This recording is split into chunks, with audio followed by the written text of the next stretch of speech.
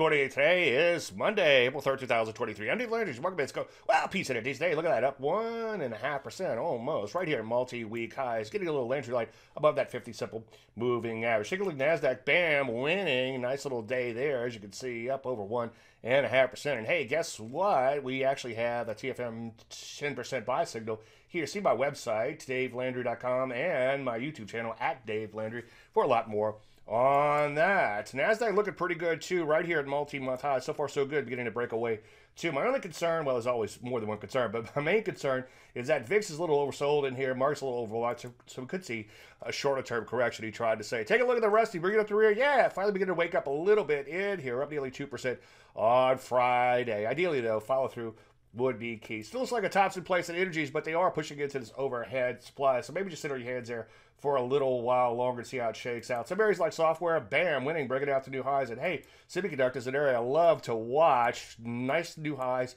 there, right at multi-month highs. They're really not that far away from all-time highs, so certainly improving there. So what we do? Well, on pullbacks, we should see setups. So get ready, get ready. Any questions, usual, Dave, DaveLandry.com. I'm Dave Landry. You heard about it.